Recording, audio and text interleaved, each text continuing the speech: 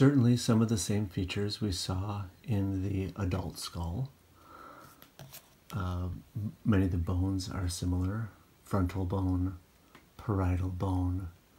On the back we have the occipital bone, temporal bone.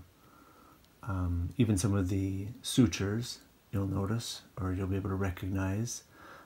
Sagittal suture, coming right down to the sagittal plane. Coronal suture, remember the crown of the head and the coronal plane.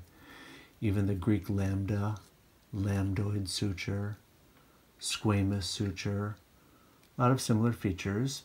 Obviously size is going to be different here, but one thing that I want to point out in the fetal skull are something that most people have probably heard of before, and these are what are commonly referred to as the soft spots of a baby's head. We refer to them as fontanelles. Fontanelles are the little fountains. So if you listen to the names actually do make very good sense. And they're kind of easy to remember once you get the hang of it. So let me point out the first one right here. This is the anterior fontanelle.